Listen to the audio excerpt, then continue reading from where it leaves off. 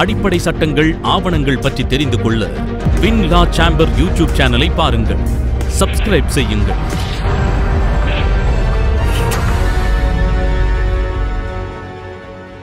ஒரு ஜட்ஜ்மெண்ட் இப்போ லேட்டஸ்ட்டாக அந்த pre institution section 12A 12 pre institution of mediation அது வந்து மேண்டேட்ரியா இல்லை டைரக்டரியா, அதை வந்து கம்பல்சரி மேண்டேட்ரின்னு இப்போ ஜட்ஜ்மெண்ட் வந்திருக்கு. Honourable supreme court decided that. ஆமாம், அது வந்து பார்த்துங்க, அது லேட்டஸ்ட்டாக டிசைட் ஆனது அந்த இஷ்யூவில். அது அந்த ஜட்ஜ்மெண்ட்டை ஆனரபிள் ஜஸ்டிஸ் கே.எம். ஜோசப் ஜட்ஜ்மெண்ட் நினைக்கிறேன். அது அந்த பெஞ்சோட ஜட்ஜ்மெண்ட்டு. அந்த ஜட்ஜ்மெண்ட் ரொம்ப இம்பார்ட்டண்ட்டானது.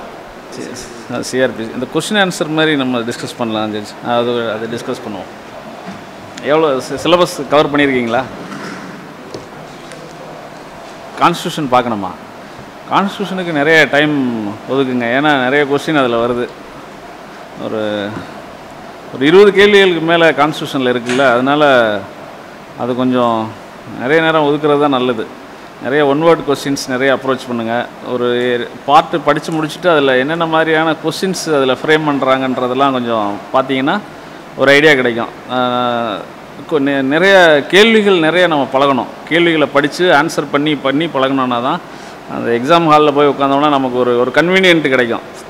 நிறைய கொஸ்டின் ஆன்சரை ஒர்க் அவுட் பண்ணி அங்கே போய் உட்காந்தோன்னா அந்த ப்ராக்டிஸ் நமக்கு அங்கே கொஞ்சம் ஹெல்ப் பண்ணும். அதனால் நிறைய கேள்விகள் நீங்கள் படிக்கிறது மட்டும் இல்லாமல் அந்த ஏரியாவில் எப்படியெல்லாம் கொஸ்டின்ஸ் ஃப்ரேம் பண்ணியிருக்காங்க அப்படின்றது ஒரு எக்ஸாம்பிள் நான் சொல்கிறேன். Anybody can set criminal law in motion அப்படிங்கிறது ஜென்ரல் ரூலு. குற்ற வழக்குகளை யார் வேண்டுமானாலும் தொடங்கி வைக்கலாம். பாதிக்கப்பட்ட நபர் தான் வந்து கம்ப்ளைண்ட் கொடுக்கும். லோக்கஸ் ஸ்டாண்டி அப்படின்னு ஒன்று இருக்குல்ல, குற்ற வழக்குகளை ஆனால் அது வந்து அதுக்கு எக்ஸப்ஷன் வந்து லோக்கஸ் ஸ்டாண்டிக்கு எக்ஸப்ஷன் வந்து கிரிமினல் லாவை பொறுத்தளவு யார் வேணாலும் குற்ற வழக்கு நடவடிக்கைகளை தொடங்கி வைக்கலாம். அதுக்கு சில எக்ஸப்ஷன்ஸ் இருக்குது. 195 199 வரைக்கும் இருக்கிற அந்த ஏரியாவில் அதில் இருக்கக்கூடிய சில அஃபென்சஸுக்கெல்லாம் நீங்கள் வந்து அவங்க தான் இந்த பர்டிகுலர் விக்டிம் தான் வந்து கம்ப்ளைண்ட் கொடுக்கணும் அப்படின்ற மாதிரி எக்ஸப்ஷன் 195 199 இருக்குது. நான் வந்து இப்போ இது பார்த்தீங்கன்னா அது அந்த மாதிரியெல்லாம் அதில் சிஆர்பிசியில் அந்த மாதிரிலாம் எழுதியிருக்க மாட்டாங்க. 195 வரிசையாக 199 செக்ஷன் வரைக்கும் இருக்கும். அது வந்து எக்ஸப்ஷனில் வருது அப்படின்லாம் புக்கில் இருக்காது. ஏன்னா ABP exam எழுதுகிறப்போ ABP exam pass பண்ணி அந்த எக்ஸாம் பாஸ் பண்ணேன். நான் ஏபிபியாக ஒரு 5 வருஷம் இருந்தேன், 5-6 வருஷம் இருந்தேன். அப்போ வந்து anybody can set criminal law in motion give exceptions அப்படின்னு சொல்லிட்டு ஒரு கொஸ்டின் வந்தது. நான் வந்து 1லேருந்து செக்ஷன்ஸை வரிசையாக படிச்சிருக்கேன். ஆனால் இந்த பர்டிகுலர் ஏரியாவை எனக்கு தெரியும். ஆனால் அதுக்கான கொஸ்டின்ஸ் எனக்கு என்னன்றது, என்ன மாதிரி அந்த கேள்வி எப்படி ஃப்ரேம் பண்ணி கேட்பாங்கன்றது தெரியாது. அப்போ அந்த கொஸ்டின் என்னால் எழுத முடியல. அதுக்கப்புறம் பார்த்தா எனக்கு தெரிஞ்ச செக்ஷன்ஸ் தான். ஆனால் அங்கே அந்த ஏபிபி எக்ஸாமில் அந்த பர்டிகுலர் கேள்வியை என்னால் எழுத முடியல. அப்போ என்னென்னா ஒரு பர்டிகுலர் டாப்பிக்கில் கேள்விகள் எப்படி ஃப்ரேம் பண்ணுவாங்க அப்படின்றது நமக்கு தெரியணும். ஒரு ஏரியாவை படிப்போம். செக்ஷன் 1லேருந்து ஆரம்பித்து 167 வரைக்கும் இருக்கிற இந்தியன் எவிடன்ஸ் ஆக்டில் எல்லாத்தையும் படிச்சுக்கிட்டே வரலாம். ஆனால் ஒவ்வொரு ஏரியாவுக்கும் கொஸ்டின்ஸ் எப்படி ஃப்ரேம் பண்ணுவாங்க அப்படின்றத நம்ம தெரிஞ்சுக்கணுன்னா கேள்விகளோடவும் வினாத்தாள்கள்லாம் நிறைய கொஸ்டின் பேப்பரை எடுத்து வாங்கி பார்த்து அதுக்கு ரெலவெண்ட்டாக இருக்கக்கூடிய ஆன்சர்ஸ் இதெல்லாம் தேடி பார்த்திங்கன்னா அது வந்து எக்ஸாம்களில் நமக்கு ஒரு கன்ஃபியூஷன் இல்லாமல் கொஞ்சம் தெளிவாக எழுதுறதுக்கான வாய்ப்பு இருக்கும். இது 162 ஆரம்பிச்சு கிரிமினல் ப்ரொசீஜர் எல்லாம் மாறி வருதா. 162 of the Code of Criminal Procedure 1973 is for the protection of the accused அப்படின்னு சொல்லிட்டு இப்போ 154 ஆரம்பித்து 176 வரைக்கும் இருக்கக்கூடிய ஏரியா. இதுதான் இன்வெஸ்டிகேஷன் பற்றியான விஷயங்கள். நேற்றோ எப்போ ஒரு தடவை நான் பார்க்குற பொழுது ஒரு கோர்ட் நோட்டீஸ் அனுப்புகிறாங்க. அது போலீஸ் வந்து ஒரு நோட்டீஸ் அனுப்புகிறாங்க. நோட்டீஸ் வந்துட்டு 161 அனுப்புகிறாங்க. 161 எப்போ அனுப்பணும்? எஃப்ஐஆர்லாம் ரிஜிஸ்டர் பண்ணி அண்டர் இன்வெஸ்டிகேஷனில் இருக்கிற பொழுது விட்னஸை வர சொல்லி 161 ஒரு நோட்டீஸ் அனுப்பி வர வைக்கலாம். இன்னும் இங்கே எஃப்ஐஆரே ரிஜிஸ்டர் ஆகலை, கோர்ட் நோட்டீஸ் 41A நோட்டீஸ் கொடுக்கணுன்னு இருக்கா? 41A நோட்டீஸ் சில வழக்கு ஆர்என்எஸ் குமார் ஜட்ஜ்மெண்ட் படி சில வழக்குகளுக்கு வந்து நீங்கள் 41A நோட்டீஸ் கொடுத்துட்டு அதை விசாரித்ததுக்கப்புறம் தான் நீங்கள் வந்து அரெஸ்ட் பண்ணணும். பொதுவாக கிரிமினல் கேஸில் அரெஸ்ட்டுங்கிறது நெசசரி இல்லை. அரெஸ்ட்டுங்கிறது எல்லா வழக்குகள்லேயும் நெசசரி இல்லை. அப்படிங்கிற பொழுது இந்த இன்வெஸ்டிகேஷன் ஸ்டேஜில் எஃப்ஐஆர்லாம் ரிஜிஸ்டர் பண்ணாமையே 161 ஒரு நோட்டீஸ் வந்திருக்கு. ஒரு வழக்கில் நோட்டீஸ் வருது. அப்போ அதெல்லாம் வந்து அந்த மாதிரிலாம் அனுப்பக்கூடாது. 161ங்கிறதெல்லாம் எப்போ வரும்? 154 கீழே எஃப்ஐஆர்லாம் ரெஜிஸ்டர் பண்ணதுக்கப்புறம் கேஸ் அண்டர் தி இன்வெஸ்டிகேஷன் இருக்கிற பொழுது UA case under UI case அப்படி இருக்கிற பொழுது தான் 161 ஸ்டேட்மெண்ட் வரும். இப்போது 162 என்ன சொல்லுதுன்னா 162ல் ஒரு ப்ரொடெக்ஷன் இருக்குது. இப்போ 161 ஸ்டேட்மெண்ட்டில் விட்னஸ் வந்து சைன் பண்ணுறதில்ல. 161 இதில் விட்னஸ் வந்து சைன் பண்ணுறதில்ல. 160 அதில் ஐஓ தான் வந்து சைன் பண்ணி இது பண்ணுறாரு. இப்போ இங்கே இந்த கொஸ்டின் வந்துட்டு 162 ஆஃப் தி சிஆர்பிசி வந்து இது ப்ரொடெக்ஷன் ஆஃப் தி அக்யூஸ்டு அப்படின்னு சொல்லிட்டு இது ஒரு கொஸ்டின் இருக்குது. அதில் அந்த 162 நான் பின்னாடி உங்களுக்கு சொல்கிறேன்.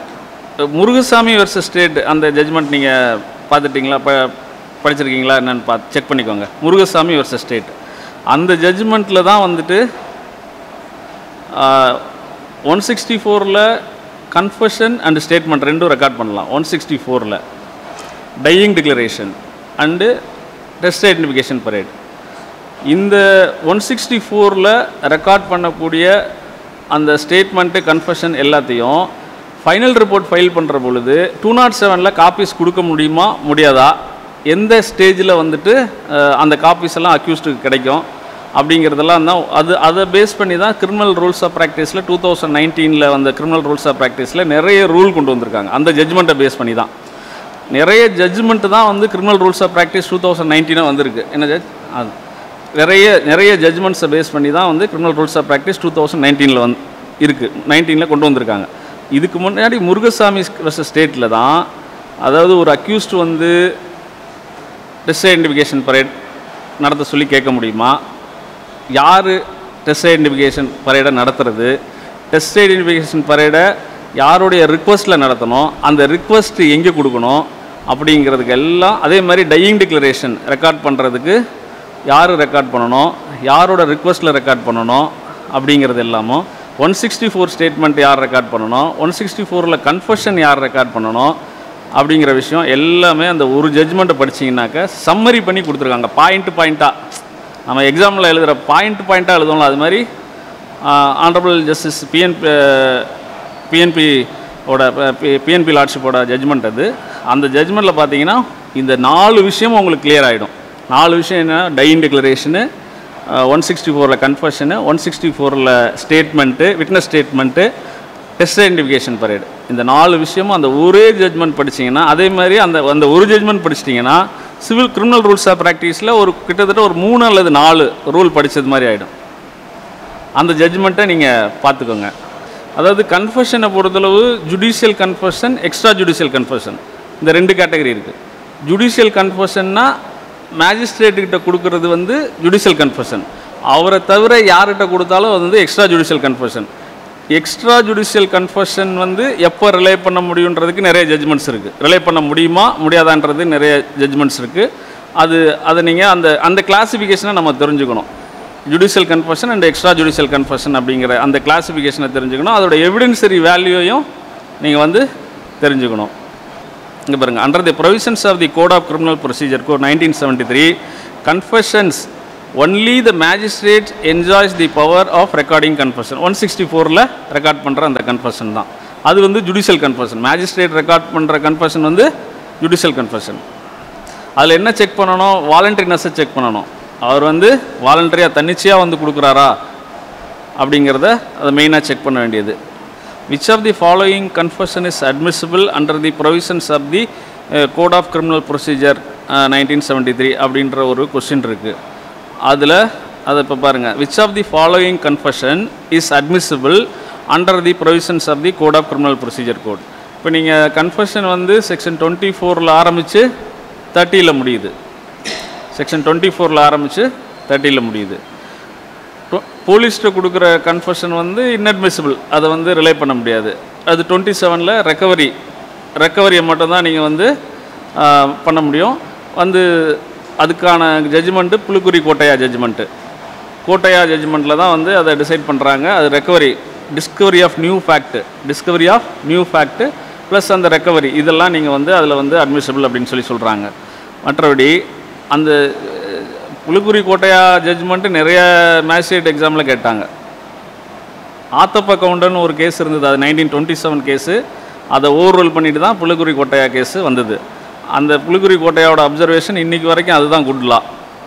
அதில் என்ன அப்சர்வேஷன் இருக்கோ அதுதான் இன்றைக்கி வந்து அதை தான் இன்றைக்கும் ஃபாலோ பண்ணுறோம். சரியா?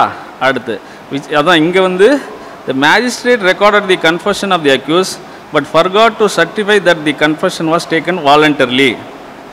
இதில் வந்து which of the following confession is admissible under the provisions of the CRPC.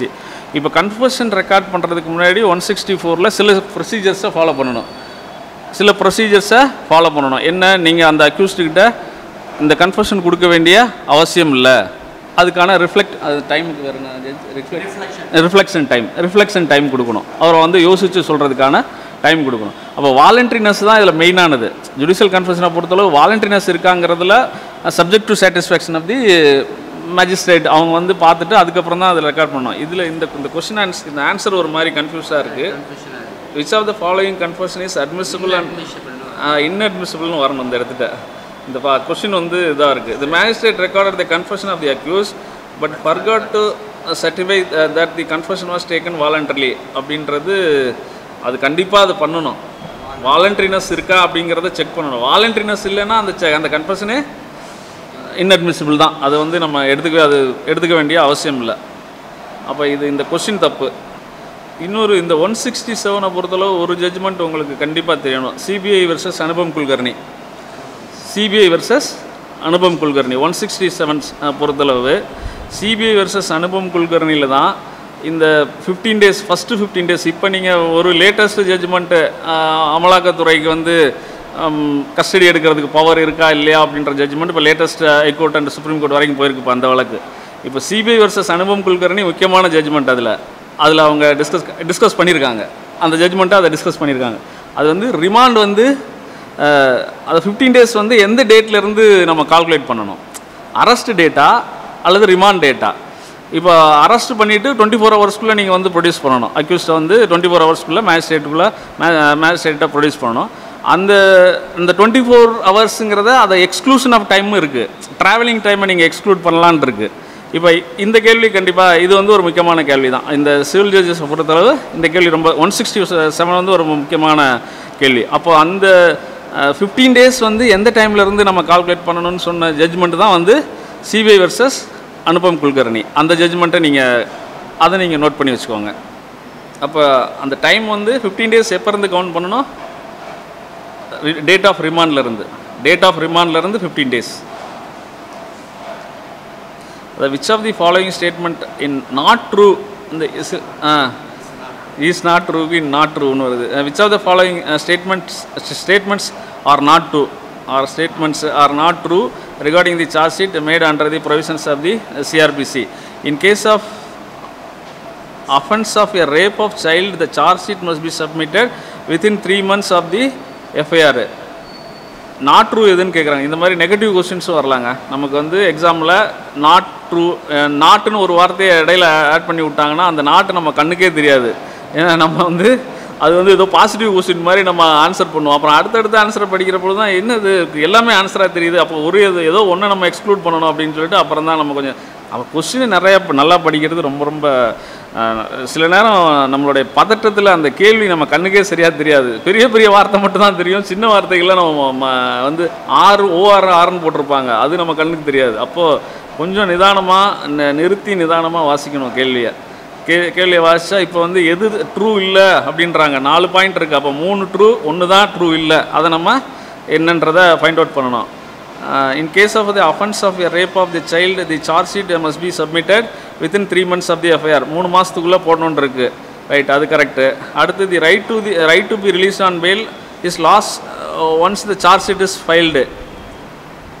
இந்த ஸ்டாச்சுட்டரி பெயிலை பற்றியும் கொஞ்சம் தெரிஞ்சிடணும் நம்ம. ஸ்டாச்சுட்டரி பெயில் வந்து 60 and 90 days. எந்தெந்த வழக்குகளுக்கு வந்து 60 days, எந்தெந்த வழக்குகளுக்கு வந்து 90 days.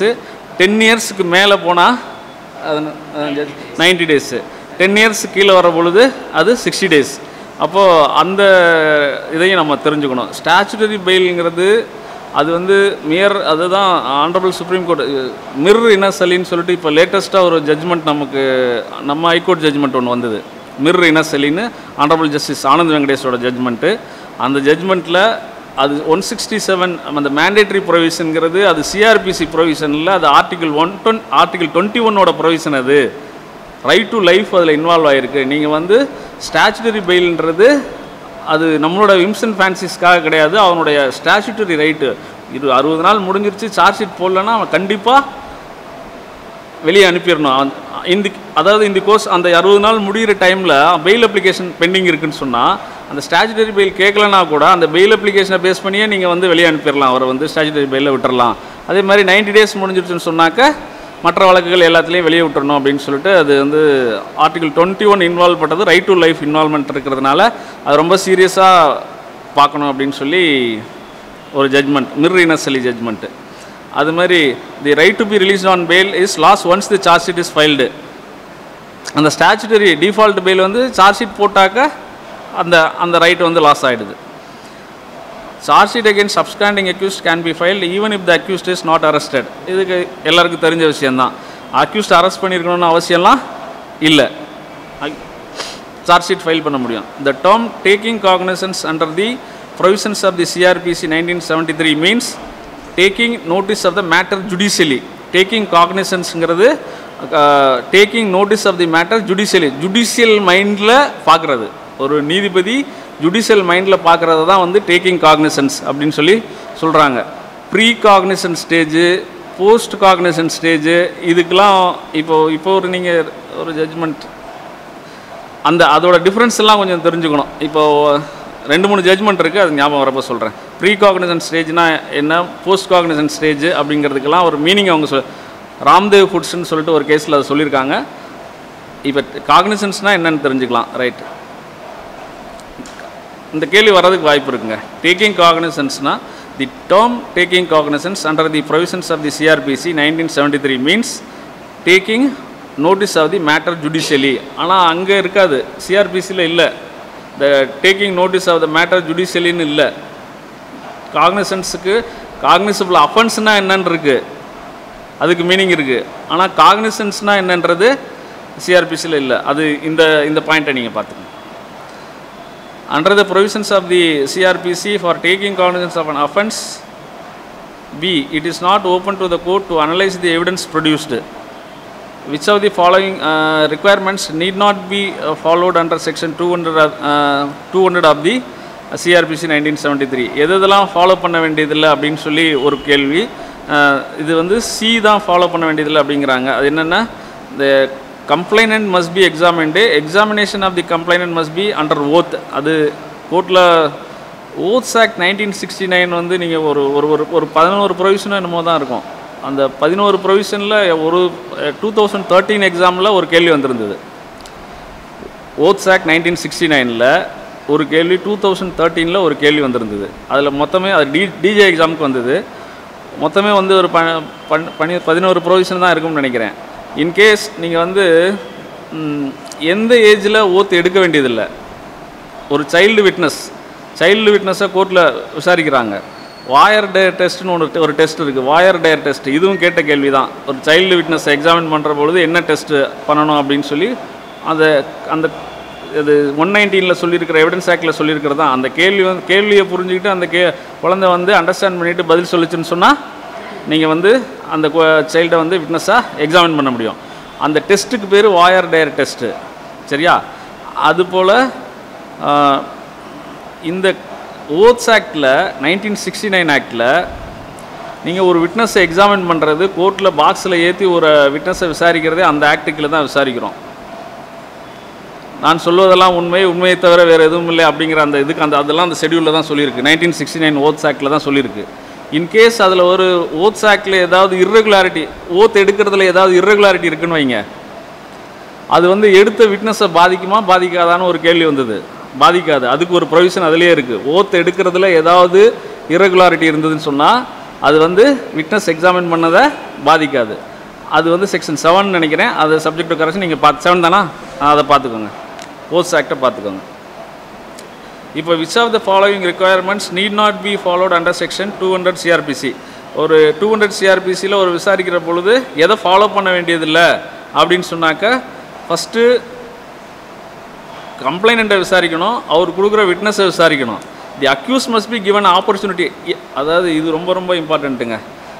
எந்த ஸ்டேஜில் அக்யூஸ்டுக்கு ஆப்பர்ச்சுனிட்டி இருக்குது, அந்த ஆடியோ ஆல்டம் பாட்டம் வந்து எந்த ஸ்டேஜில் நம்ம அவருக்கு அக்யூஸ்டுக்கு கொடுக்கணும் அப்படிங்கிறது ஒன்று இருக்குது. இப்போ இந்த கேஸை பொறுத்தளவு 200 CRPC பொறுத்தளவு கம்ப்ளைனண்ட்டை எக்ஸாமின் பண்ணுறோம். Examination of the complaint must be under the oath, அதுவும் கரெக்டு தான். தி examination of the complaint must be reduced in writing, இதுவும் கரெக்டு தான். இந்த ஸ்டேஜில் அக்யூஸ்டுக்கு இது பண்ண வேண்டிய ஆப்பர்ச்சுனிட்டி கொடுக்க வேண்டிய அவசியம் இல்லை.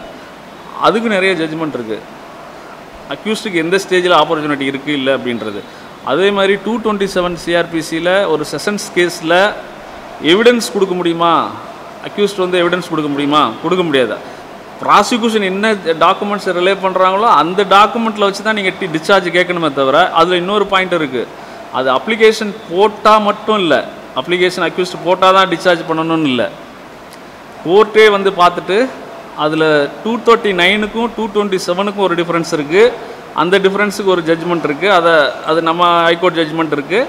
அப்போ கோர்ட்டே பார்த்துட்டு அதில் வந்துட்டு ஃபர்தராக ப்ரொசீட் பண்ணுறதுக்கான இது இல்லைன்னு சொன்னாக்கா அக்யூஸ்டை டிஸ்சார்ஜ் பண்ணிடலாம். அது at the instance of the filing application அப்படின்ற மாதிரிலாம் இல்லை, அப்ளிகேஷன் போட்டு தான் பண்ணணும்னு அவசியம் இல்லை, கோர்ட்டே ஃபீல் பண்ணாவே டிஸ்சார்ஜ் பண்ண முடியும் அப்படிங்கிறதையும் பார்த்துக்கணும். இந்த 202 என்கொயரி 156 கிளாஸ் 3 இதுக்கு உண்டான டிஃப்ரென்ஸ் எல்லாம் வந்து ராம்தேவ் ஃபுட்ஸில் சொல்லியிருப்பாங்க. 202ல் மேஜிஸ்ட்ரேட் எப்போ ஆர்டர் பண்ண முடியும், 156 கிளாஸ் 3ல் எப்போ பண்ண முடியும், pre Cognizant stage, post Cognizant stage, இதெல்லாம் இந்த 2 டிஃப்ரென்ஸையும் சொல்லி தான் வந்து ராம்தேவ் ஃபுட்ஸில் ஆனரபிள் சுப்ரீம் கோர்ட் சொல்லியிருக்காங்க. அந்த ராம்தேவ் ஃபுட்ஸ் ஜட்ஜ்மெண்ட்டையும் கொஞ்சம் பார்த்துக்குங்க. இன்னொரு இப்போ லேட்டஸ்ட்டாக கூட நம்ம ஹைகோர்ட் டிசைட் பண்ண ஒரு கேஸு, அதாவது ஹீனியஸ் அஃபென்ஸ்னால் வந்துட்டு ஒரு சீரியஸ் அஃபென்ஸ்லாம் வந்து அக்யூஸ்டு ப்ளீட் கில்ட்டி பண்ணால் உடனே பனிஷ் பண்ணிடலாமா, பண்ணக்கூடாதுன்றாங்க. சீரியஸ் அக்யூஸ்ட் வந்து ப்ளீட் கில்ட்டி பண்ணால் கூட உடனே சீரியஸ் அஃபென்சஸில் இப்போ ஒரு NDBS கேஸில் அங்கேருந்து எந்த டிஸ்ட்ரிக்ட்லேருந்து போனதுன்னு தெரில, மதுரையிலேருந்து போனதுன்னு நினைக்கிறேன். NDBS கேஸில் வந்துட்டு ஒரு அக்யூஸ்ட் வந்து ப்ளீட் கில்ட்டி பண்ணுவாங்க.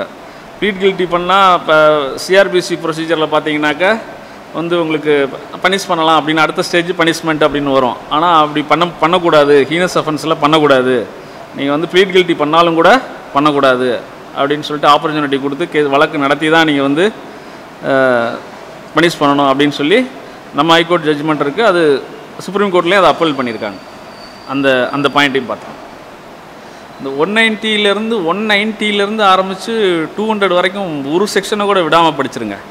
இந்த இப்போது நம்ம 209ல் கேஸு கமிட்டல் ஆகிட்டு செஷன்ஸ் கேஸ்லாம் வந்து 209ல் கமிட்டல் ஆகிட்டு செஷன்ஸ் வருது, மேடோராய் வருதில்ல, கமிட்டல் பண்ணி அனுப்புகிறாங்க. அப்போது அது எதனால் அப்படி அனுப்புகிறாங்கன்னா 193ல் டைரக்ட் காக்னிசன்ஸ் இல்லை அப்படின்றது இருக்குது. எப்போ டைரக்ட் காக்னிசன்ஸ் இருக்குன்னா ஸ்பெஷல் ஆக்டில் அதுக்கான ப்ரொவிஷன்ஸ் இருந்ததுன்னா இருக்கும். For example SC/ST atrocity act, POCSO act, இதெல்லாம் வந்துட்டு நீங்கள் டைரக்ட் காக்னிசன்ஸு இருக்கிறதுனால அவங்க நேரடியாகவே நீங்கள் FIR எங்கே டைரெக்டாகவே போக்சோ கோர்ட்டுக்கு போயிடும். அதே மாதிரி SC/ST அட்ராசிட்டி ஆக்ட்லேயும் FIR வந்து நேரடியாகவே போக்சோ கோர்ட்டுக்கு போயிடும். எதனால் வந்து நமக்கு கமிட்டல் ஆகி போகுதுன்னு சொன்னாக்க 193ல் இருக்கிற பார்னால தான். டைரக்ட் காக்னிசன்ஸ் செஷன் ஜட்ஜுக்கு இல்லை அப்படின்ற மாதிரி இருக்கிற பார் தான் வந்து நம்ம அந்த மாதிரி அனுப்புகிறோம். 207 CRPCயில் காப்பீஸ் ஒர்க் பண்ணுறாங்க. காப்பீஸ் வந்துட்டு VK சசிகலா கேஸ் தான் அதில் leading case. Honourable supreme court set எல்லா டாக்குமெண்ட்டையும் நீங்கள் கொடுக்கணும், ஃபைனல் ரிப்போர்ட்டில் போட்டிருக்கிற எல்லா டாக்குமெண்ட்டும் வந்து கொடுக்கணும் அப்படின்னு சொல்கிறாங்க. ஆனால் அதுக்கு சில எக்ஸப்ஷன்ஸ்லாம் இருக்குது. இப்போ அதுக்கு தான் நான் முருகசாமி படிக்க சொன்னேன். முருகசாமி ஜட்ஜ்மெண்ட்டில் தான் வந்து எந்தெந்த ஸ்டேஜில் கொடுக்க வேணாம் அப்படின்னு ஒன்று இருக்குது. அடுத்து இப்போ latest judgement miss X versus state of Uttar Pradesh, இந்த கேஸில் 164 ஸ்டேட்மெண்ட்டு, கன்ஃபர்ஷன் ஸ்டேட்மெண்ட்டு, எவிடன்ஸு, ஜுடிஷியல் கன்ஃபர்ஷன், இந்த ஸ்டேட்மெண்ட்டு, இந்த காப்பிலாம் வந்துட்டு காக்னிசன்ஸ் எடுத்ததுக்கப்புறம் அக்யூஸ்டுக்கு கிடைக்கலாம்.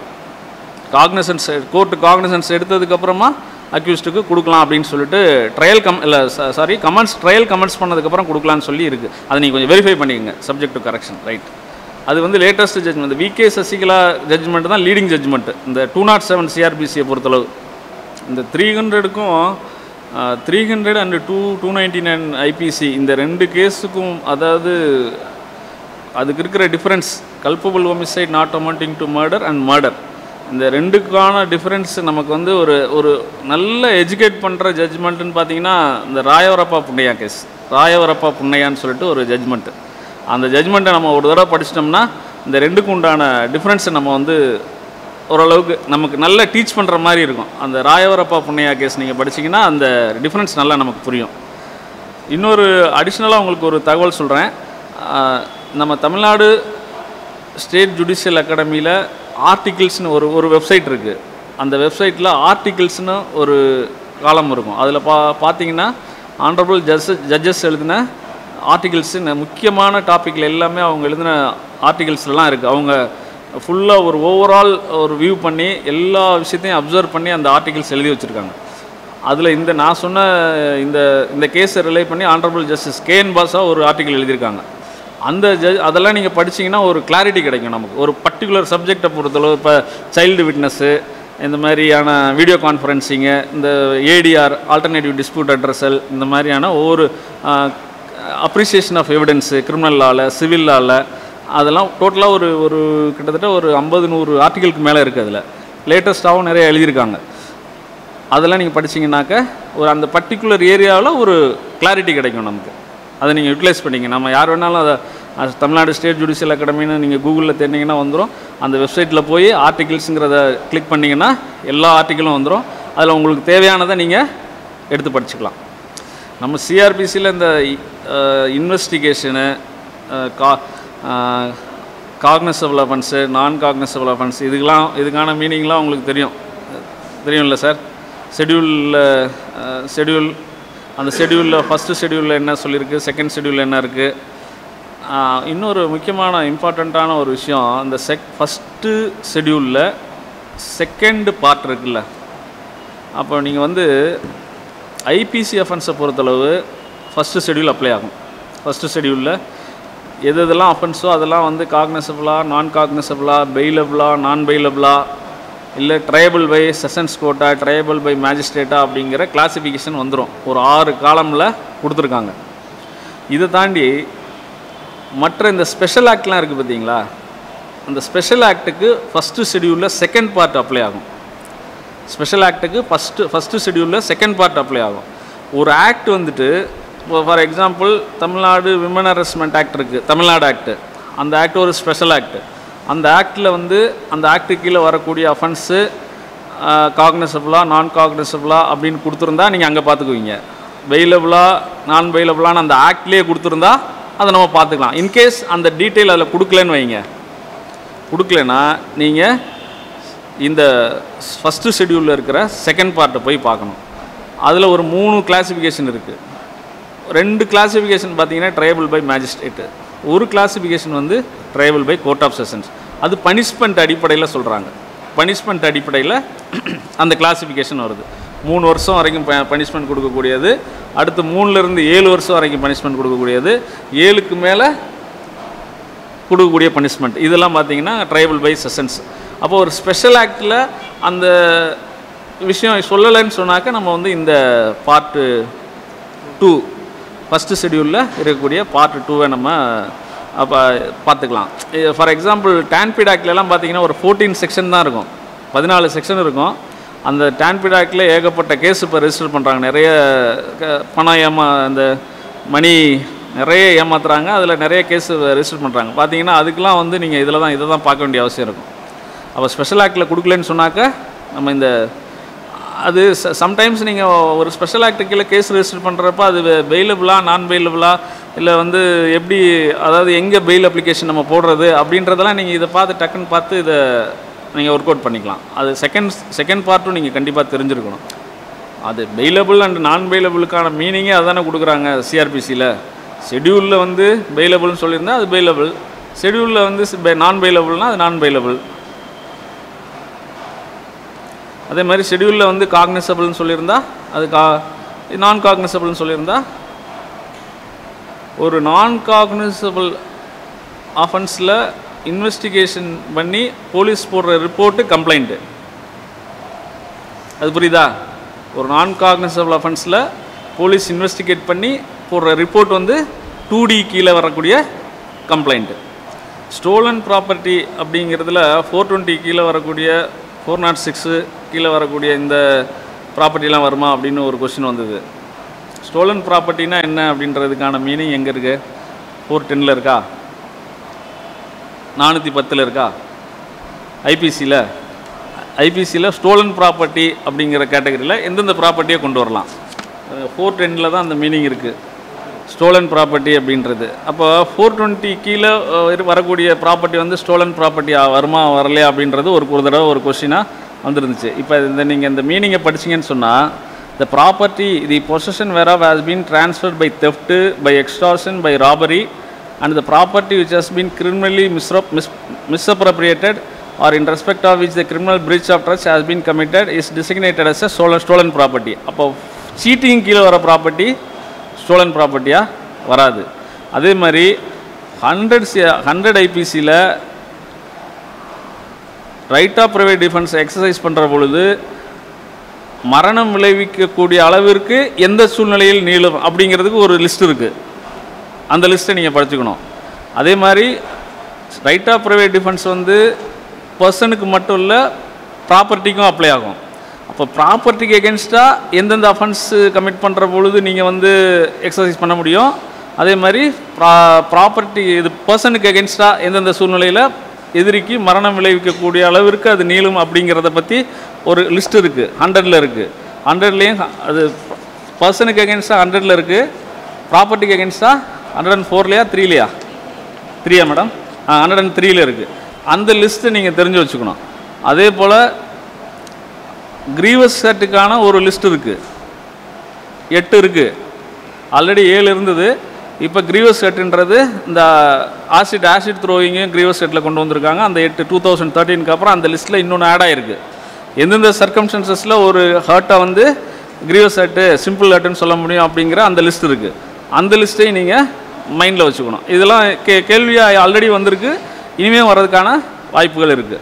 அப்போ சிம்பிள் ஹர்ட்டுக்கான மீனிங், ஹர்ட்டுனா என்னன்ற மீனிங்கையும் தெரிஞ்சுக்கணும், கிரீவஸ் ஹர்ட்டுனா என்னன்ற மீனிங்கையும் நம்ம தெரிஞ்சுக்கணும். அதுக்கப்புறமா லலிதா குமாரி ஜட்ஜ்மெண்ட் உங்கள் எல்லாருக்கும் தெரிஞ்சிருக்கும். லலிதா குமாரி ஜட்ஜ்மெண்ட் இருக்குது. ப்ரிலிமினரி இன்வெஸ்டிகேஷன் எந்தெந்த கேஸில் நடத்தலாம் அப்படின்றதுக்கு ஒரு 4 பாயிண்ட் இருக்குது. அதில் எத்தனை நாளைக்குள்ளே எஃப்ஐஆர் போடணும், எத்தனை நாளுக்கு ப்ரிலிமினரி இன்வெஸ்டிகேஷன் நடத்தலாம் அப்படின்றதுக்கு அதில் ஒரு அப்சர்வேஷன் இருக்குது. அது ஆல்ரெடி 2-3 தடவை கேள்விகளாக வந்துருச்சு.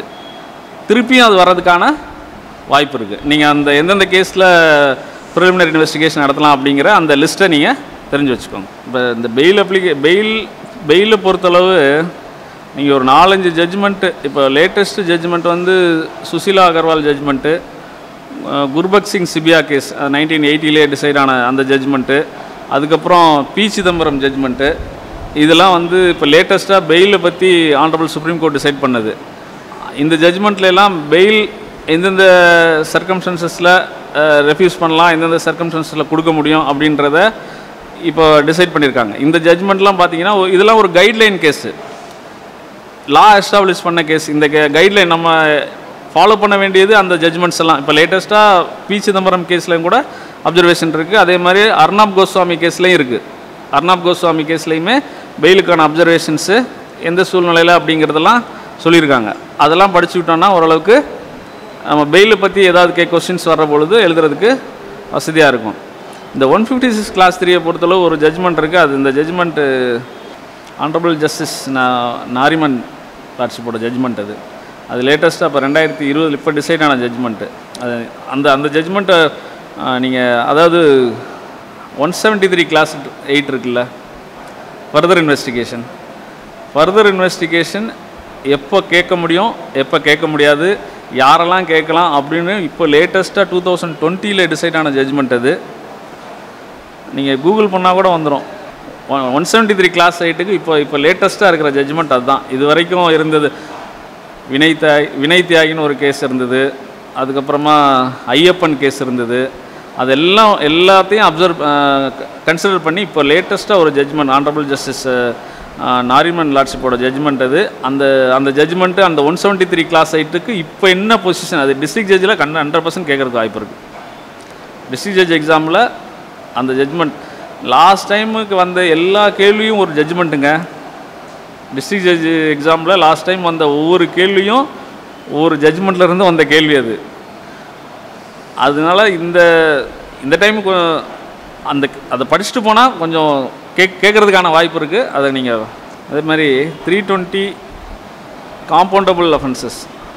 காம்பவுண்டபிள் அஃபென்சஸில் கிளாஸிஃபை பண்ணியிருக்காங்க. அதில் with permission of the court, without permission of the court என்னென்ன பண்ண முடியும். அதே மாதிரி இந்த லிஸ்ட்டில் சொன்னதை தாண்டி நீங்கள் வந்து காம்பவுண்ட் பண்ண முடியாது அப்படின்லாம் அந்த 320 CRPCயில் இருக்குது. அதை தாண்டி நிறைய 498A கேஸ்லாம் நான் காம்பவுண்டபிளில் தான் வருது. ஆனால் வந்து அதில் ஜோசி கேஸ்ன்னு நினைக்கிறேன். ஜோசி கேஸில் அதை வந்து ஆனரபிள் சுப்ரீம் கோர்ட் வந்து அது பண்ணிக்க முடியும் அப்படின்ற மாதிரிலாம் டிசைட் பண்ணியிருக்காங்க. நீங்கள் அதுக்கெல்லாம் வந்து சில சூழ்நிலையில் நீங்கள் நம்ம ஜட்ஜ்மெண்ட்டை பார்த்து தான் நம்ம டிசைட் பண்ண முடியும். அதாவது எல்லாமே புக்கில் இருக்காது. நம்ம சில லா வந்து ஜட்ஜ்மெண்ட் மூலமாக தான் வந்து நமக்கு தெரிய வரும். அப்போ ஜட்ஜ்மெண்ட்டை பார்க்குறதும் கூட ரொம்ப ரொம்ப இம்பார்ட்டண்ட்டு தான். அந்த ஜட்ஜ்மெண்ட் வந்து ஹரிபாய் வினுபாய் மாளவியா ஹரிபாய் வினுபாய் மாளவியா ஹரிபாய் வினுபாய் ஹரிபாய் மாளவியா அந்த ஜட்ஜ்மெண்ட் 173 கிளாஸ் 8ல் ஃபர்தர் இன்வெஸ்டிகேஷன் எப்போ கேட்க முடியும் அப்படின்றதுக்கான ஜட்ஜ்மெண்ட்டு. அதை நீங்கள் பார்த்து வச்சுக்கோங்க. அது மேபி இந்த எக்ஸாமில் கண்டிப்பாக அது கேட்குறதுக்கான வாய்ப்பு இருக்குது. அக்யூஸ்டு கேட்க முடியுமா, போலீஸ் எப்போ கேட்கலாம், கோர்ட் எப்போ சுமோட்டோவாக வந்து ஃபர்தர் இன்வெஸ்டிகேஷனுக்கு ஆர்டர் பண்ண முடியும் அப்படிங்கிறது எல்லாமே அதில் ஃபுல்லாக டிஸ்கஸ் பண்ணியிருக்காங்க. அந்த ஜட்ஜ்மெண்ட்டை பொறுத்தளவு ஒரு சம்மரி நீங்கள் எடுத்து வச்சுக்கோங்க. அதுதான் latest position. 173 class 8க்கு latest position அதுதான். அடுத்து ஆக்சியோ பர்சனலைஸ் மாரிச்சர் கம் பர்சனா அந்த ஒரு மேக்ஸிம் வந்து தெரிஞ்சுக்கணும். ஒரு பிளைண்டிஃப் இறந்து போயிட்டாருன்னா ரைட் டு சூ சர்வைவ் ஆகுமா அப்படின்னு பார்த்தா ஜென்ரலாக ஆகும். ஆனால் என்னென்ன வழக்குகளுக்கு ஆகாது. டேமேஜஸ் சூட் போட்டிருக்காரு, அது வந்து ரைட் டு சூ வந்து சர்வைவ் ஆகுமா, ஆகாது, அவரோட போயிடும். அப்போது ஒரு நபர் இறந்து போனால் அவரோட சில ரைட்டு போயிடும், சில ரைட்டு வந்து சர்வைவ் ஆகும். அது மட்டும் தெரிஞ்சுக்கணும். அப்போ ரைட் டு சூ எப்போ சர்வைவ் ஆகும் ஆகாதுங்கிறது ஆக்சியோ பர்சனலைஸ் மாரிச்சர் கம் பர்சனா. அதேமாதிரி நெமோ மாரிச்சரியஸ் மேக்ஸிம் வந்து ஒரு 10 அல்லது 20 மேக்ஸிம் படிச்சுக்கிறது நல்லது. முக்கியமான மேக்ஸிம் வந்து WGO பாடிக்கு ஒரு மேக்ஸிம் இருக்குது. அதே மாதிரி டையிங் டிக்ளரேஷனுக்கு ஒரு மேக்ஸிம் இருக்குது. ரெஸ்ஜுடிகேட்டாவுக்கு மேக்ஸிம் இருக்குது. இந்த மேக்ஸிம்லாம் இப்போ நான் சொன்ன மேக்ஸிம் ஒன்று. அதுக்கப்புறம் இன்டென்ஷனுக்கு 34க்கு ஒரு மேக்ஸிம் இருக்குது. ஆக்டஸ் நான் பேசிட்ரியம் நிசி மென்சிட்ரியா இந்த மாதிரியான சில முக்கியமான மேக்ஸிம். அந்த மேக்ஸிம்லாம் கூட கொஞ்சம் நீங்கள் படிச்சுக்கோங்க. எக்ஸாமினேஷன் ஆஸ்பெக்ட் அதெல்லாம் ரொம்ப கொஞ்சம் இம்பார்ட்டண்ட் தான். இந்த வினுபாய் ஹரிபாய் மாளவியா கேஸு எனக்கு இதில் ஒரு கேள்வி வர்றதுக்கான வாய்ப்பு இருக்குது அப்படின்னு சொல்கிறாங்க. அதை நீங்கள் படிச்சுக்கணும். அப்புறம் ரேகா முராக்கான்னு ஒரு கேஸ் இருக்குது. Rekha முராக்கா 301 and 302ல் conduct the prosecution and assisting the ப்ராசிக்யூஷனுக்கு application போடுறாங்கல்ல அக்யூஸ்டுக்கு, அதுக்கான டிஃப்ரென்ஸ் என்ன அப்படின்றத டிசைட் பண்ணது தான் அந்த ஜட்ஜ்மெண்ட்டு. இப்போ வந்து லேட்டஸ்ட்டாக இப்போ டிஃபென்ஸ் கவுன்சிலுக்கு நீங்கள் இன்டர்வியூலாம் நடத்துனீங்களா ஜட்ஜ், இப்போ ஒரு டிஃபென்ஸ் கவுன்சில் அப்பாயின்ட் பண்ணுறதுக்கு, அதுவும் ஒரு சுப்ரீம் கோர்ட் ஜட்ஜ்மெண்ட்டோட கைட்லைன்ஸ் படி தான் அந்த டிஃபென்ஸ் கவுன்சில் வந்து அப்பாயின்ட் பண்ண போகிறாங்க. ஒரு 10 இயர்ஸ்க்கு மேலே, அதாவது ஒரு லீகல் எய்டில் கொடுக்குற கவுன்சில் வந்துட்டு ஒரு மர்டர் கேஸுக்கு வந்து 10 இயர்ஸ்க்கு மேலே எக்ஸ்பீரியன்ஸ் இருக்கணும். யார் அப்படிங்களா? சரி, ரைட்டு. அந்த ஜட்ஜ்மெண்ட் என்ன, எந்த ஜட்ஜ்மெண்ட் கீழே அப்பாயின்ட் பண்ணப்படுறீங்கிறத தெரிஞ்சுக்குங்க. அந்த ஜட்ஜ்மெண்ட்டு அதுவும் எடுத்துடலாம்ல. அதுவும் ஒரு இம்பார்ட்டண்ட்டாக இப்போ லேட்டஸ்ட்டாக ப்ராக்ரஸில் இருக்குது. அந்த இதெல்லாம் இப்போ மதுரையில் போன வருஷமே நடந்து அதுக்கெல்லாம் டிஃபென்ஸ் கவுன்சில் அப்பாயின்ட் பண்ணி அதுக்கு ஒரு ரூமெல்லாம் ஓப்பன் பண்ணி போன வருஷமே நடந்தது. அது இப்போ இங்கே நம்ம டிஸ்ட்ரிக்டில் ஒவ்வொரு டிஸ்ட்ரிக்டாக அதை இம்ப்ளிமெண்ட் பண்ணிட்டு வராங்க. அதெல்லாம் ஆனரபிள் சுப்ரீம் கோர்ட்டோட டைரக்ஷன். அது எந்த வழக்கின் அடிப்படையில் அந்த டைரக்ஷன் வந்தது அப்படிங்கிறது ஒரு விஷயம் இங்கே புதுசாக வருதுன்னு சொன்னாக்கா அதுக்கு ஒரு டைரக்ஷன் ஏதோ ஒரு அடிப்படையில் ஆனரபிள் சுப்ரீம் கோர்ட்டோ ஆனரபிள் ஹைகோர்ட்டோ சொல்லியிருப்பாங்க. அதன் அடிப்படையில் தான் அங்கே வரும். அப்போ அதனுடைய ஆரம்பம் எங்கேருந்து இருக்குன்றதை நீங்கள் தெரிஞ்சு வச்சுக்கணும். அதே மாதிரி வீடியோ கான்ஃபரன்சிங் ரூல்ஸ் இருக்குது. வீடியோ கான்ஃபரன்சிங் ரூல்ஸ் வந்து 2020 இப்போ பேப்பர்லெஸ் கோர்ட் வேணும் அப்படின்னு சொல்லி ஆனரபிள் சீஃப் ஜஸ்டிஸ் வந்து அதுக்கான ஸ்டெப்ஸ் கம்ப்யூட்டர் கமிட்டி எல்லாம் அமைச்சு நிறைய நடவடிக்கைகளை எடுத்துகிட்டு இருக்காங்க. அப்போ அதுலெல்லாம் என்ன ப்ராக்ரஸ் இருக்குது வீடியோ கான்ஃபரன்சிங்கை? அதுக்கு நான் ஆல்ரெடி ஒரு நாள் ஒரு ஜட்ஜ்மெண்ட் சொன்னேன். பிரஃபுல் தேசாய்னு ஒரு ஜட்ஜ்மெண்ட்டில் 1993 வந்து வீடியோ கான்ஃபரன்சிங்கை வந்து கான்ஸ்டியூஷனல் வேலிடிட்டியை அப்பீல் பண்ணிட்டாங்க. அதுக்கப்புறம் சாந்தினின்னு ஒரு கேஸில் ஃபேமிலி கோர்ட் மேட்டர் எல்லாமே வந்துட்டு வீடியோ கான்ஃபரன்சிங்கில் விசாரிக்கலான்னு வந்தாச்சு. இப்போ இந்த கொரோனா வந்ததுக்கப்புறமா பேப்பர்லெஸ் கோர்ட் வேணும், ப்ளஸ் அட்வொகேட்ஸ் எல்லோரும் போயிட்டு ஒரு இடத்துல கூட முடியாத சூழ்நிலையில் வீடியோ கான்ஃபரன்சிங்கில் நடத்துறது அது அட்வான்டேஜ் தான் அப்படிங்கிற பொசிஷனில் இப்போ அது நிறைய அதில் ப்ராக்ரஸ் வந்துக்கிட்டே இருக்குது. அப்போ அதிலெல்லாம் வந்து அந்த ப்ராக்ரஸ்லாம் எந்தளவுக்கு வந்திருக்கு அப்படிங்கிறதெல்லாம் வந்து நீங்கள் தெரிஞ்சுக்கணும். வீடியோ கான்ஃபரன்சிங்கை பற்றி ஒரு பர்டிகுலர் அளவுக்கு நம்ம அதை பற்றியான ஒரு நாலேஜ் வச்சுக்கிறது ரொம்ப நல்லது. அதில் கொஸ்டின்ஸும் வருது, நிறைய கேள்விகளும் காம்படிட்டிவ் எக்ஸாம் இப்போ நம்ம ஜட்ஜஸ் எக்ஸாமுக்கு அதுலேயும் நிறைய கேள்விகள் கேட்குறாங்க. 2013 ஒரு ஒரு கொஸ்டின் இருந்தது. 97 சிஆர்பிசியை வந்து ஹேபியஸ் கார்பஸ் பெட்டிஷன் அப்படின்றத சொல்லுவாங்க. அது எந்த ப்ரொவிஷன் சொல்லி கேட்டாங்க. அது வந்து 2013 டிஜே எக்ஸாமில் அந்த கொஸ்டின் வந்தது. அது வந்து பார்த்துக்கோங்க. மேஜிஸ்ட்ரேட்டிட்ட போடுற 97 பெட்டிஷன் வந்து ஹேபியஸ் கார்பஸ் பெட்டிஷன் மாதிரி. ஏடிஎம் ஜபல்பூர் கேஸ் அந்த கேஸ் பற்றி தெரிஞ்சுக்கணும். ஹேபியஸ் கார்பஸ் கேஸ்னு அந்த கேஸ் தானே சொல்கிறோம், ஏடிஎம் ஜபல்பூர் கேஸ் தானே சொல்கிறோம் ஹேபியஸ் கார்பஸ் கேஸ்னு. அதோட பொசிஷன் ஆனால் இப்போ இல்லை. ஆர்டிகிள் 20 and 21 வந்துட்டு நீங்கள் எமர்ஜென்சி பீரியடில் கூட அதை நிறுத்தி வைக்க முடியாது. அதில் ஆனால் நிறுத்தி வைக்கலான்னு சொல்லிட்டு அந்த ஜட்ஜ்மெண்ட் வந்தது, மெஜாரிட்டி ஜட்ஜ்மெண்ட்டு. அந்த மெஜாரிட்டி ஜட்ஜ்மெண்ட் இப்போ இல்லை. இப்போ வந்து ஆர்டிகிள் 20 and 21 வந்து எமர்ஜென்சி பீரியடில் கூட அதோடைய ஆப்ரேஷனை வந்து நிறுத்தி வைக்க முடியாது அப்படின்ற மாதிரி வந்திருக்கு. அந்த லிஸ்ட்டு கொஞ்சம் நீங்கள் பார்த்துக்கோங்க. 320 அந்த கிளாஸிஃபிகேஷன் இருக்குல்ல, எந்தெந்த கேசஸ் வந்து காம்பவுண்டபிள் நான் காம்பவுண்ட், அந்த லிஸ்ட்டு கொஞ்சம் ஒரு ப்ராடாக ஞாபகம் வச்சுக்கோங்க. எது compound with permission of the court, without permission of the court எதுன்னு ஒரு ப்ராடாக நீங்கள் வந்து ஞாபகம் வச்சுக்கணும். ஆனால் ஜட்ஜ் வெறும் 320 பற்றியே வந்துகிட்டே இருக்குது. அது மாதிரி இந்த 302, 299 டிஸ்ட்ரிக்ட் ஜட்ஜை பொறுத்தளவு 302, 299 300 and 299 இருக்கிற இல்லஸ்ட்ரேஷன் வந்து எந்தெந்த சர்க்கம்ஸ்டன்சஸில் 299 வரும், 300 எந்தெந்த சர்க்கம்ஸ்டன்ஸ் வரும்னு இல்லஸ்ட்ரேஷன் கொடுத்துருக்காங்க. அந்த இல்லஸ்ட்ரேஷனே கேள்வியாக வருது. அதே மாதிரி இது சிவில் ஜட்ஜை பொறுத்தளவு நீங்கள் 379க்கு எக்ஸ்ட்ராஷனுக்கு ராபரிக்கெலாம் இல்லஸ்ட்ரேஷன் இருக்குது. 406க்கு 405க்கான பிரிச் ஆஃப் ட்ரஸ்ட்டுக்கு, அதே மாதிரி 415 சீட்டிங்க்கு இல்லஸ்ட்ரேஷன் இருக்குது. அந்த இல்லஸ்ட்ரேஷனெல்லாம் நீங்கள் ஒரு தடவை படிச்சுக்கோங்க. எந்த சர்க்கம்ஸ்டன்சஸில் இந்த அஃபென்ஸ் மேட் அவுட் ஆகும் அப்படின்றதுக்கான அந்த இன்க்ரீடியன்ட் எல்லாத்தையும் போட்டு ஒரு இல்லஸ்ட்ரேஷன் கொடுப்பாங்க. அதை நம்ம படித்து வச்சுக்கிட்டோம்னாக்கா லாவை பொறுத்தளவு இது இல்லஸ்ட்ரேஷனை வச்சு தான் நம்ம புரிஞ்சுக்கணுமே. இல்லஸ்ட்ரேஷனை படித்து தான் நம்ம புரிஞ்சுக்கணும். கான்ட்ராக்ட் ஆக்ட்லாம் பார்த்தீங்கன்னா ஒவ்வொன்றையும் எக்ஸ்பிளைன் பண்ணுறதுக்கு ஒரு இல்லஸ்ட்ரேஷன் இருக்கும். ஒவ்வொரு செக்ஷனுக்கும் கீழே ஒரு இல்லஸ்ட்ரேஷன் இருக்கும். இதை வச்சு தான் நம்ம கிளியராக அண்டர்ஸ்டாண்ட் பண்ணிக்க முடியும். சிபிசியில் நேற்று முக்கியமாக ஒன்று சொல்லாமல் விட்டுட்டேன். எக்ஸிக்யூஷன் ப்ரொசீடிங்ஸில்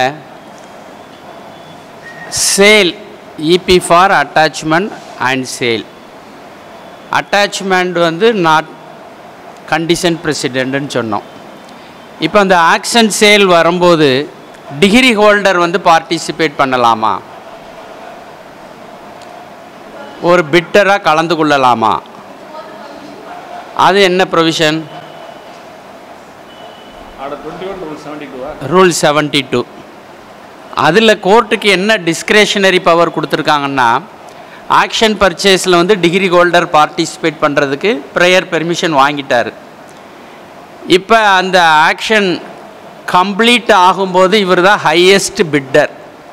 அந்த ஹையஸ்ட் பிட்டராக இருந்தாலும் அந்த சேலை கன்ஃபார்ம் பண்ணும்போது கோர்ட்டோடைய டிஸ்க்ரேஷனரி ரிலீஃப், அது டிஸ்க்ரேஷன் தான். ஹையஸ்ட் பிட்டராக இவரே இருக்கிறாரு, அல்லது இவருடைய ஏஜெண்ட் இருக்கிறாரு, இவருடைய ஆத்தரைஸ்டு பர்சன் ஒருத்தர் இருக்கிறாரு அப்படின்னா அதை வந்து நீதிமன்றம் வந்து டபுள் செக் பண்ணணும், கிராஸ் செக் பண்ணணும். அதில் மட்டும் டிஸ்க்ரேஷன் கோர்ட்டுக்கு கொடுத்துருக்காங்க. கன்ஃபார்ம் பண்ணலாம் அல்லது பண்ணாமலும் போகலாம். இது ஒரு விஷயம் நேற்று எக்ஸிக்யூஷன் ப்ரொசீடிங்ஸில் சொல்லாமல் விட்டுட்டேன். இல்லை அதில் வந்து பர்மிஷன் கோர்ட்டோட பர்மிஷன் இல்லாமல் அவர் பார்ட்டிசிபேட் பண்ணாருன்னா அது irregularity வந்ததுன்னா ஆர்டர் 21 ரூல் 89ல் சேல 90 set aside order 21 rule 90ல் rule 90ல் set aside பண்ணலாம். அது 89, 90, 91 மூணு தெரிஞ்சுக்கணும். 89, 90 ரெண்டுமே வந்து ஜேடிக்கு வரும். 91 வந்து ஆக்ஷன் பர்ச்சேஸருக்கு வரும். ஸ்பெஷல் ஆக்டில் அந்த ஜுவனைல் ஜஸ்டிஸ் ஆக்ட்லாம் படிங்க. Juvenile justice act, probation of offenders act, அதே மாதிரி போக்சோ ஆக்ட்டு, இந்த கமர்ஷியல் கோர்ட் ஆக்ட்டு, இதெல்லாம் ரொம்ப ரொம்ப இம்பார்ட்டண்ட். நீங்கள் ஜுவனைல் ஜஸ்டிஸ் ஆக்ட்லாம் நீங்கள் கொஸ்டின் வராமல் இருக்கவே இருக்காது. கிரிமினல் பேப்பரில் வந்து அசஸ்மெண்ட் போடுறாங்களே, இப்போ அசஸ்மெண்ட் ரிப்போர்ட்டை பேஸ் பண்ணி தானே 16 வயசுக்கு மேலே ஒரு 18 இயர்ஸுக்கு கீழே ஒரு ஜுவனைல் வந்து அஃபென்ஸ் கமிட் பண்ணியிருந்தாக்க ஒரு அசஸ்மெண்ட் ரிப்போர்ட்டு, அந்த அசஸ்மெண்ட் ரிப்போர்ட்டை மேலே எங்கே அப்பீல் போட முடியும்னு லாஸ்ட் டைம் ஒரு கேள்வி கேட்டிருந்தாங்க. ஜுவனைல் ஜஸ்டிஸ் ஆக்ட்டு அதே மாதிரி அடாப்ஷன் வந்துட்டு irrespective ஆஃப் ரிலீஜியன் ஜுவனைலை வந்து அடாப்ட் பண்ணலாம். அது வந்து சபானா மாஸ்மி கேஸு, இது லேட்டஸ்ட் ஜட்ஜ்மெண்ட்டு, லேட்டஸ்ட்டாக ஒரு 2-3 வருஷத்துக்கு முன்னாடி வந்த ஜட்ஜ்மெண்ட். அது வந்து எந்த ரிலீஜியனில் வேணால் Hindu adoption and maintenance act இருக்குது, அது வந்து இந்துஸ்க்கு மட்டும் அப்ளை ஆகும். இது ஜுவனைல் ஜஸ்டிஸ் ஆக்டில் வரக்கூடிய அடாப்ஷன் ப்ரொவிஷன்ஸ் வந்து எல்லா எந்த ரிலீஜனுக்கும் அது அப்ளை ஆகும். அப்போ அதுக்கு ஒரு ஜட்ஜ்மெண்ட் அதில் இருந்து வந்திருக்கு, அதை பார்த்துக்கோங்க. அந்த ஏஜை எதுக்காக இன்க்ரீஸ் பண்ணுறாங்கன்னா அந்த நிர்பயா கேஸ்னால தான் அந்த ஏஜை இன்க்ரீஸ் பண்ணுறாங்க. அதில் ஒரு அக்யூஸ்ட் வந்து 17 இயர்ஸ் ஓல்டு, அவன் தான் அந்த அட்ராசிட்டிஸ்லாம் அதிகமாக பண்ணது. பட் ஆனால் அவனுக்கு வந்து 3 இயர்ஸில் அவன் வெளியே வந்துட்டான், மீதி அக்யூஸ்ட்லாம் வந்து எக்ஸிக்யூஷனில் போயிட்டாங்க. அப்போ அந்த கேஸை பேஸ் பண்ணி தான் இந்த ஜுவனைல் ஜஸ்டிஸ் ஆக்டில் அசஸ்மெண்ட் இந்த பர்டிகுலர் ஏஜுக்கு மேலே அவன் அந்த அண்டர்ஸ்டாண்ட் பண்ணி தான் அந்த பண்ணானா இல்லையா அப்படிங்கிறத ஒரு அசஸ்மெண்ட் ரிப்போர்ட் போடணும். அந்த அசஸ்மெண்ட் ரிப்போர்ட் எந்த செக்ஷனில் போடுறாங்க, ஒருவேளை அந்த அசஸ்மெண்ட் ரிப்போர்ட்டை நீங்கள் வந்து சேலஞ்ச் பண்ணணுன்னா எங்கே போய் சேலஞ்ச் பண்ணணும் அப்படின்றது எல்லாமே 106லேயே 104லேயே இருக்குது. அது ப்ரொவிஷன் நீங்கள் சப்ஜெக்ட் டு கரெக்ஷன் நீங்கள் பார்த்துக்கோங்க. அது எந்த கோர்ட்டில் பண்ண முடியும் அப்படின்றது லாஸ்ட் டைம் வந்த கேள்வி. இப்போ ஜுவனைல் ஜஸ்டிஸ் ஆக்ட்டு நீங்கள் வந்து ஜுவனைல்னால் யாருன்றதில் ஆரம்பித்து அதில் சொல்கிற அடாப்ஷன் ப்ரொவிஷன்ஸே நீங்கள் பார்த்துக்கணும். ஜுவனைல் முன்னாடி இருக்கிற ஜேஜே போர்டு, அதோட போர்டோட பவர்ஸ் என்னென்ன இருக்குது அப்படிங்கிறதையும் நீங்கள் பார்த்துக்கணும். ஒரு ஏஜை டிசைட் பண்ணுறதுக்கு ஆசிபிகேஷன் டெஸ்ட்லாம் இருக்குது, எந்த சூழ்நிலையில் எந்த சர்டிஃபிகேட்டை எடுத்துக்கலாம் அப்படிங்கிறதுக்கான ஜட்ஜ்மெண்ட்ஸ் இருக்குது. அதெல்லாம் நீங்கள் ஒரு ரிசர்ச் பண்ணி அதெல்லாம் கொஞ்சம் தெரிஞ்சு வச்சுக்கணும். ஸ்கூல் சர்டிஃபிகேட்டை ரிலே பண்ணலாமா என்னன்றதெல்லாம் இருக்குது. அட் எனி ஸ்டேஜ் வந்து கிளைம் பண்ண முடியும் ஜுவனைலிட்டியை. சுப்ரீம் கோர்ட்டுக்கு போனாலும் கூட அந்த ஸ்டேஜில் கூட ஜுவனைலிட்டியை அட் எனி ஸ்டேஜ் வந்து அக்யூஸ்டு கிளைம் பண்ணலாம். அதை நீங்கள் பார்த்துக்கணும். அது ரொம்ப ரொம்ப இம்பார்ட்டண்ட்டான ஆக்ட். ஜுவனைல் ஜஸ்டிஸ் ஆக்டை நீங்கள் 2015க்கு அப்புறம் இருக்கிற அந்த அமெண்ட்மெண்ட்ஸோட, அதுக்கு முன்னாடி ஒரு ஆக்ட் இருந்தது, அதுக்கப்புறம் 2015ல் ஒரு ஆக்ட் வந்தது, அமெண்ட்மெண்ட் ஆக்ட் வந்தது. அது எல்லாத்தையும் சேர்த்து வச்சு இப்போ லேட்டஸ்ட் ஆக்டை நீங்கள் வந்து நல்லா பார்த்துக்கோங்க. ஜுவனைல் ஜஸ்டிஸ் ஆக்டை நிறையா பார்த்துக்கோங்க. போக்சோ ஆக்டும் அதே மாதிரி தான். போக்சோ ஆக்டே நீங்கள் கிரிமினல் கேஸை பொறுத்தளவு, கிரிமினல் லாவை பொறுத்தளவு போக்சோ ஆக்டில் நீங்கள் விடவே கூடாது. ஒரு செக்ஷன் 29 ப்ரிசம்ஷனில் ஆரம்பித்து நீங்கள் பெனிட்ரேட்டிவ் செக்ஸுவல் அசால்ட்னா என்ன, அக்ரவேட்டட் ஃபார்ம்னா என்ன, அதுக்கு என்ன பனிஷ்மெண்ட்டு, அதில் ப்ரொசீஜர்ஸ் என்னென்ன ஃபாலோ பண்ணுறாங்க, மற்ற ப்ரொசீஜர்ஸுக்கு மற்ற கேஸில் அக்யூஸ்டை டீல் பண்ணுறதுக்கும் இந்த கேஸில் அக்யூஸ்டை டீல் பண்ணுறதுக்கும் மற்ற கேஸில் விட்னஸை டீல் பண்ணுறதுக்கும் இதுக்கும் என்ன டிஃப்ரென்ஸு, எப்படி ட்ரையல் ப்ரொசீடிங்ஸை நடத்துகிறாங்க அப்படிங்கிறதெல்லாம் நம்ம நல்லா பார்த்துக்கணும்.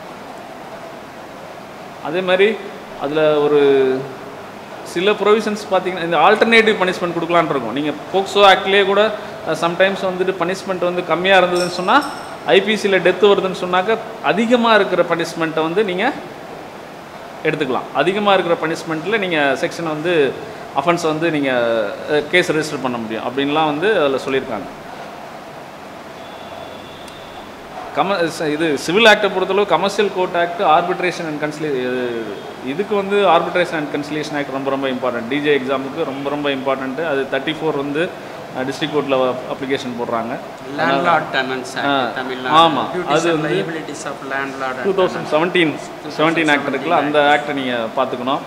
அது honourable justice R Subramaniam லார்ட்ஷிப்போட judgement ஒன்று இருக்குது. எந்த ஸ்டேஜ் வரைக்கும் அந்த ஜட்ஜ்மெண்ட்டை நீங்கள் பார்த்துக்கணும். எப்பப்பெல்லாம் வந்து இந்த ஆக்ட் அது அப்ளை ஆகும் அந்த அது ஒரு விஷயம் நம்ம டைம் டேபிளே போட்டு லாட்ஸ்அப் கொடுத்துருக்காங்க. அந்த ஜட்ஜ்மெண்ட்டு நீங்கள் இன்னொரு ப்ரொவிஷன் ஜென்ரல் கிளாஸஸ் ஆக்டில் இருக்கக்கூடிய செக்ஷன் 6 இப்போ வந்து முன்னாடி 1960 டெனன்சி ஆக்ட் இருக்குது, இப்போ 2017 ஆக்ட் வந்தாச்சு.